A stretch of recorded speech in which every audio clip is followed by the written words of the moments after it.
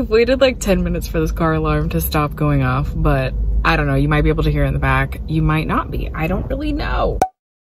Yesterday was my birthday. I had an amazing time. Like, this is one of the best birthdays that I've had in years, if I'm honest with you. It's been very special. And this weekend, I get to go see the roomies. We're gonna celebrate together. So it's been a very, very special birthday. I haven't enjoyed my birthday this much. I don't know the last time that I've really enjoyed my birthday this much and just felt excited about celebrating my birthday. For many, many years, I've struggled with wanting to celebrate my birthday and celebrate myself. This year really changed that. And I think that, you know, at my big age now, I'm definitely learning to love myself more, and I'm really getting to know myself more. I've had a lot of conversations this week about how I feel like I'm in such a growth stage of my life where I'm really getting to know myself and really learning to love myself in this season of my life. So anyway, that's a little maybe too intense. I'm so sorry for you who don't care about personal things, but that's just how I'm feeling. This has been a really beautiful birthday, and I'm so thankful for the people in my life and so thankful for all of you who wished me a happy birthday and just were so sweet. That being said, I just dropped my sister off at the airport and I'm sad, but it's also the day after my birthday, so I'm at Barnes & Noble. And I figured, why not take you book shopping? But I have 2 books in mind that I really want to buy, and I'm gonna try to treat myself if they're there.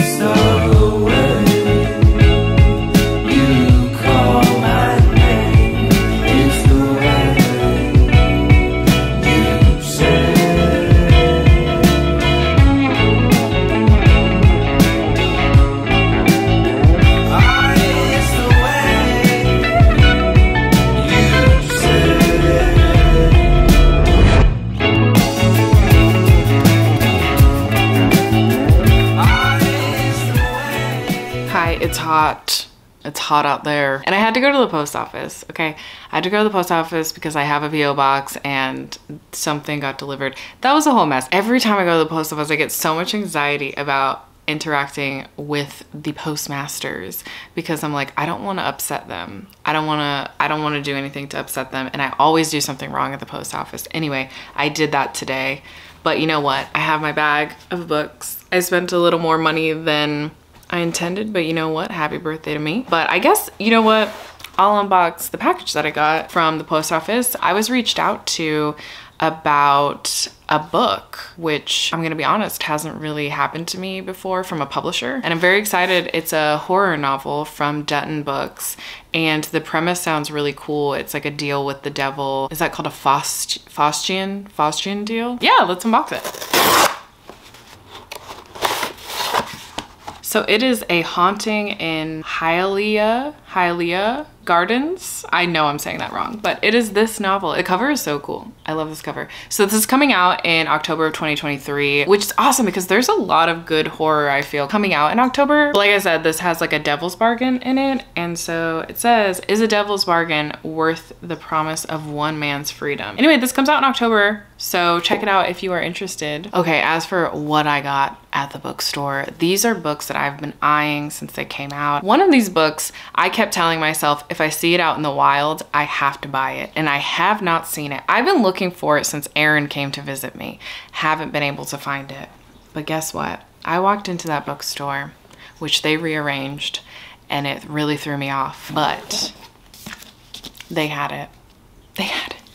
I was like, what? One copy, just kind of hidden, kind of shoved in there.